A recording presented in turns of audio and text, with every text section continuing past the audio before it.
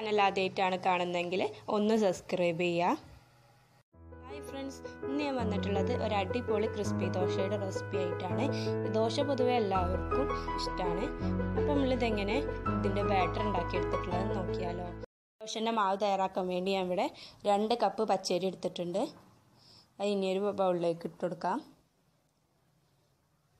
ഇനി അതിലേക്ക് ഇനി 1/2 കപ്പ് ഉഴുന്ന് ചേർക്കാം.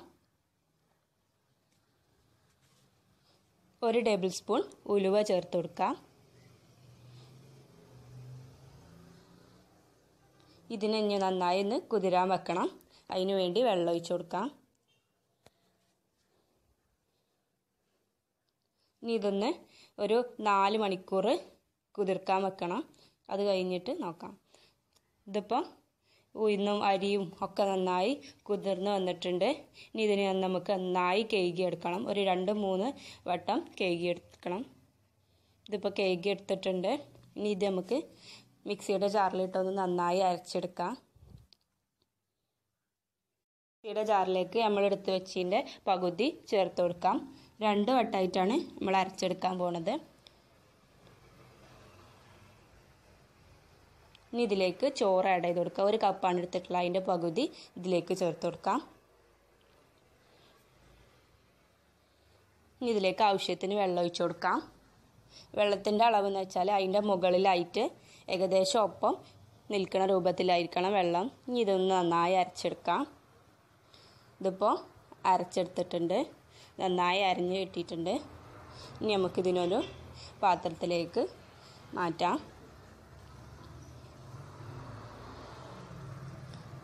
ഇനി ഇതിലേക്ക് നമുക്ക് മാവ് ഒഴിച്ച് കൊടുക്കാം.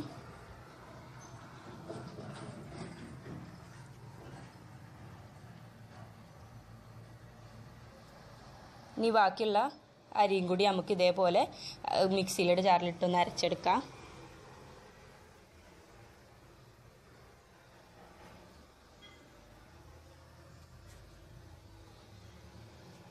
ഇതിപ്പോൾ എല്ലാം അരച്ചെടുത്ത് കഴിഞ്ഞിട്ടുണ്ട്.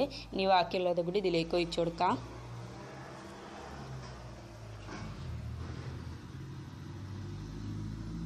നമുക്കിതിനെ നന്നായി മിക്സാക്കി കൊടുക്കാം.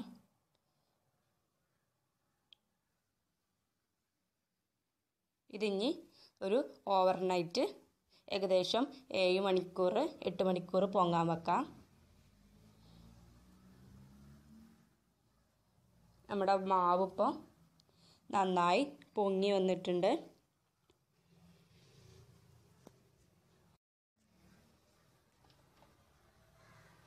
കണ്ടില്ലേ, നല്ലോണം പതഞ്ഞ പോലെ വന്നിട്ടുണ്ട്.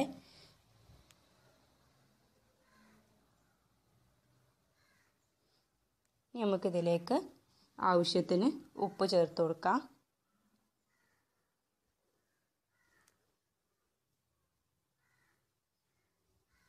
ഉപ്പ് ആദ്യം കുറച്ചിട്ടിട്ട് പിന്നെ കമ്മിയാണ് തോന്നുകയാണെങ്കിൽ കുറച്ചും കൂടി ഇട്ട് കൊടുക്കാം.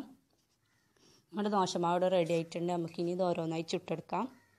ഒരു പാൻ അടുപ്പത്ത് വെച്ചിട്ടുണ്ട്. പാൻ ചൂടായി വന്നു.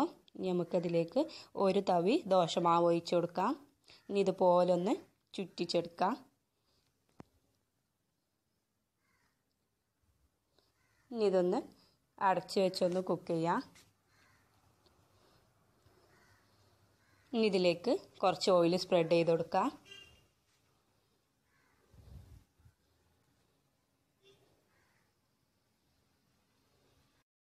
നമ്മുടെ ദോശ ഇവിടെ റെഡി ആയിട്ടുണ്ട്. നല്ല സോഫ്റ്റാണ്, നല്ല ക്രിസ്പി ആയിട്ട് വന്നിട്ടുണ്ട്. നമുക്കിനി ഇതൊരു പ്ലേറ്റിലേക്ക് മാറ്റാം. ഇതേപോലെ ഒന്നും കൂടി ചെയ്തെടുക്കാം.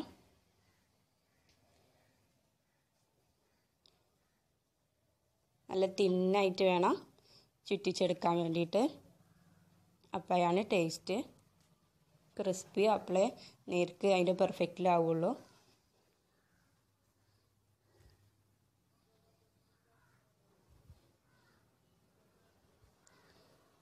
നമ്മുടെ നല്ല ക്രിസ്പി ആയിട്ടുള്ള ദോശ ഇവിടെ റെഡി ആയിട്ടുണ്ട്. എല്ലാവരും ഒന്ന് ട്രൈ ചെയ്ത് നോക്കണം. എന്തായാലും എല്ലാവർക്കും ഇഷ്ടപ്പെടും. ഇനി ഇതിനൊന്ന് ഫോൾഡ് ചെയ്ത് കൊടുക്കാം. കാണാനും നല്ല രസമുണ്ട്, കഴിക്കാനും നല്ല ക്രിസ്പിയാണ്, നല്ല ടേസ്റ്റിയാണ്.